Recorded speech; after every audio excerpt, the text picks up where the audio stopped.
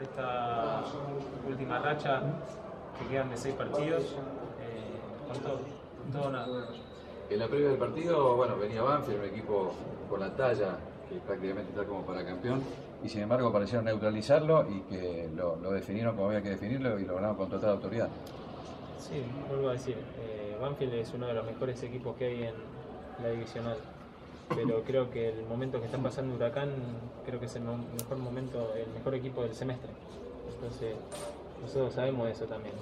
Jugamos con eso, tenemos la autoestima muy alta, pero los pies bien sobre la tierra. Sabemos cómo tenemos que jugar, cómo hay que hacer, qué es lo que tenemos que hacer dentro del campo de juego, el sacrificio que tiene que tener el equipo como equipo para sacar adelante los partidos. Edu, ¿estos son los partidos donde más se lamentan los 7 derrotas en los primeros 10 partidos? No, hay que mirar para adelante, no para atrás. Y el equipo lo está haciendo muy bien de esa manera. Ahora, Eduardo, aquellas lágrimas en Mendoza parecían más a vivir un sueño. Hoy empiezan a vivir una realidad.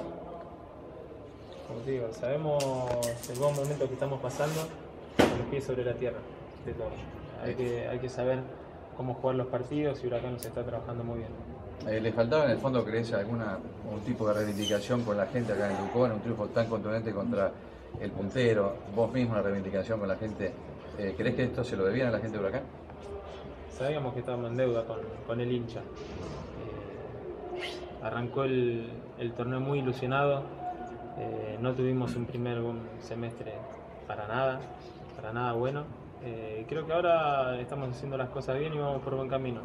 Faltan 6 fechas muy difíciles, muy complicadas, pero bueno, como dije recién, vamos a todo o nada. Hace 2 semanas te pregunté si tenías ganas de hacerte amigo del gol de vuelta, te reíste. Bueno, ¿hoy qué pensás? Hay que seguir así, hay que estar tranquilo. Esto me tocó a mí nuevamente, pero esto es de todo el equipo, no hay que olvidarse de eso. Gracias, Eduardo. ¿Qué fue la ansiedad de los chicos en este momento, ustedes los referentes? ¿Qué se les dice en este momento?